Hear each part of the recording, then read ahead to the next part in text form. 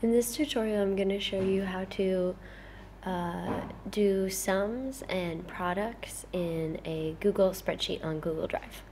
So first thing you want to do is go up here to create and click on spreadsheet.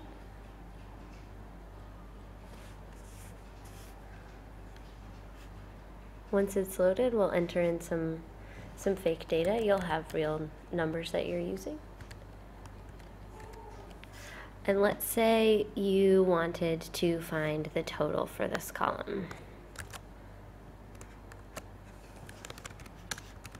That would be a sum formula. One way you can do it is type in equals sum, parentheses, and then select all the boxes you'd like to include, close parentheses, and hit enter. That will do it. Another way you can do it is to go up here, click on the cell that you'd like the sum to be displayed in, click on the sigma sign for functions, come down to sum, and it will enter in that text that you just typed.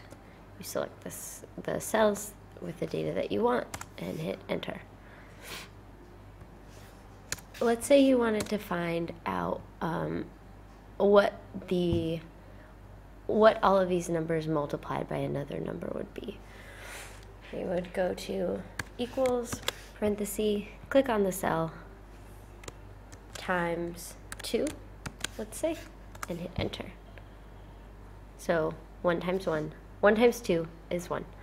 If you wanted to do the same thing for all these other columns, then you can just drag it down, that little square in the corner. And this will give you 2 times 2 is 4, 3 times 2 is 6, 4 times 2 is 8, and 5 times 2 is 10. So that's how you get a product in Google Spreadsheets. Hope this helps.